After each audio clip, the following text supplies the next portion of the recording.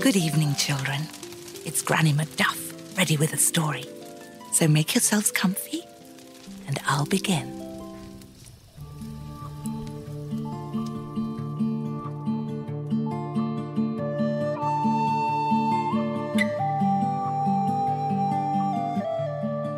Once upon a time, there lived two brothers, one rich and the other poor. Julius, who was quite wealthy, gave nothing to his poor brother Felix.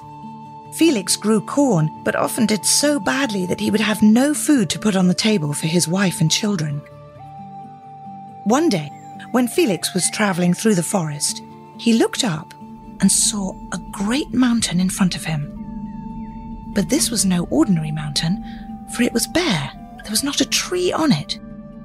He stared at it for some time, amazed. Suddenly, 12 enormous men flew out of the bushes. They were coming toward him.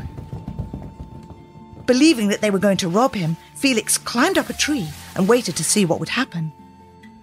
The men ran straight past him. They kept going until they reached the base of the mountain. "Simeli Mountain! Simeli Mountain! Open!" The mountain split down the middle and opened. Felix could not believe his eyes. He watched, flabbergasted, as the men went inside. What was more, he had seen these 12 men before. They were the band of thieves who had robbed his townspeople just 2 years before. As soon as the last man was in, the mountain shut behind them. Not long after, the mountain opened again, and the men came out carrying large, heavy sacks on their shoulders. And when they were out, they turned and said again, "Simeli Mountain! Simeli Mountain! Close!" And the mountain closed as the 12 men disappeared into the trees. When Felix was sure he was once again alone, he climbed down from the tree. He was quite curious to know what was hidden inside the mountain. So he went up to it and said, "Simeli Mountain! Simeli Mountain! Open!" And the mountain opened. Felix stepped inside and saw that the mountain was really a cavern. It was filled with silver and gold. Even further in lay great piles of sparkling jewels and pearls and diamonds and rubies alike. Felix did not know what to do. He was unsure if he could take any of these trinkets, but at last he made his decision. He filled his pockets with gold, but did not touch the pearls or precious stones. When Felix was outside and clear of the mountain, he said again, "Simeli Mountain! Simeli Mountain! Close!" And the mountain closed. Now Felix would no longer worry, for with the gold he could buy bread and food and wine for his family. From then on, he lived a joyful and good life. He helped the poor and was kind and generous to everyone he met. But soon the gold ran out. He went to his brother to borrow a wheelbarrow. "Why?" asked Julius. "I need to take my corn to town." "Puh! Take it if you must, but bring it back before nightfall." "Of course, brother," replied Felix. And so back to the mountain he went. This time Felix filled the wheelbarrow full of gold, almost double what he took the first time. But just as he had done before, he did not touch the pearls or the jewels. Felix was once more at ease. It was longer this time before the gold had run out, and when it did, he went back to his brother for the wheelbarrow. However rich Julius was, he had been terribly envious of his brother's possessions, for now they far outweighed his own. He also resented the life that Felix now had, for everyone loved him. Julius wanted to know from where these riches came and why his brother continued to borrow the wheelbarrow. When Felix arrived and asked for it a third time, Julius was quite amicable and let him have it without a word. But this time he had a plan. He followed his brother and watched as Felix called to the mountain to open, went inside, and came out with a wheelbarrow full of gold. He could not believe it. Julius wanted the treasure for himself, and he would have it. And so the next day, after his brother had returned the wheelbarrow, Julius took it with him to the mountain. When he arrived, he called, "Simeli Mountain! Simeli Mountain! Open!" The mountain opened, and he went inside. And there before him, gleaming, were all the treasures. He looked and looked, but did not know what to take first. He wanted all of it.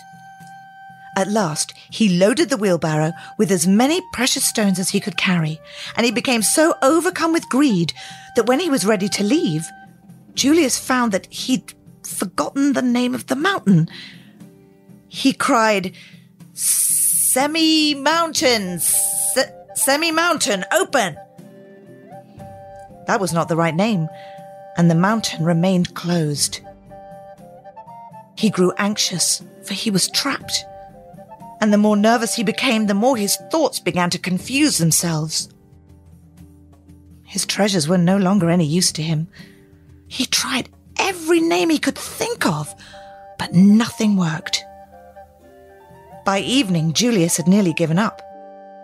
Then suddenly the mountain opened. At first Julius was elated, but then he saw them. It was the 12 robbers. Julius ran and hid. The men entered, and this time they brought more treasure with them. "The guards haven't even noticed anything's missing yet," said one. "The king of the mountain will never find out. At least not that it was us."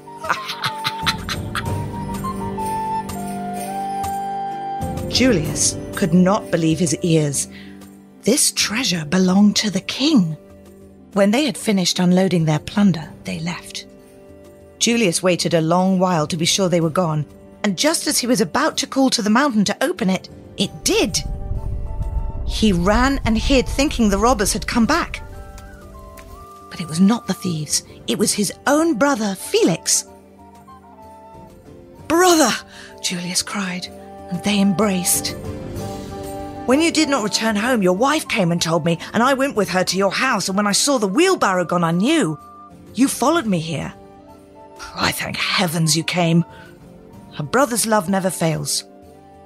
"A truth, brother, but we must leave and go to the king of the mountains, for this is his treasure, and the robbers have taken it. They came this very night and brought more of it." "The king? Well, I shall be thrown in the dungeon," said Felix. "No, brother, if you are the one who tells him, you and I both shall be spared, I'm sure of it, for it is the right thing to do. Then we shall return it to its rightful owner, and I shall atone for my sins. And so shall I."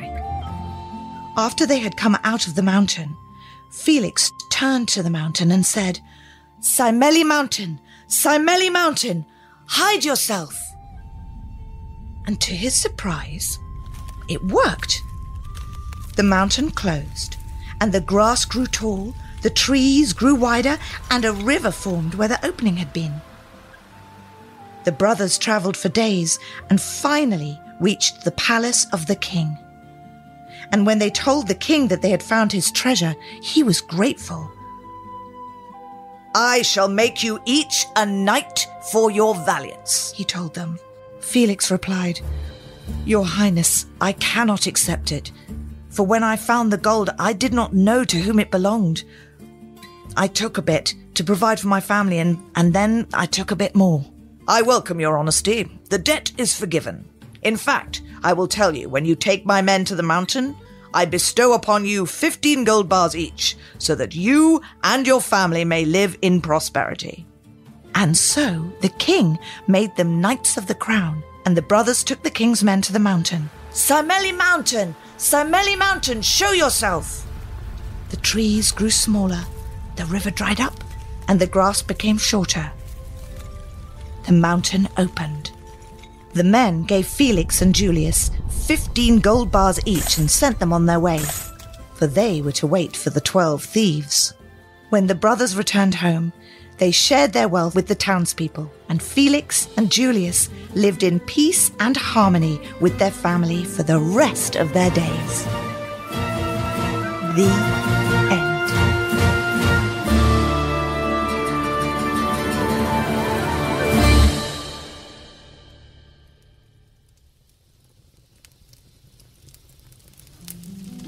And now it's time to take a deep breath, close our eyes, so that we may drift off into a world of our own adventure.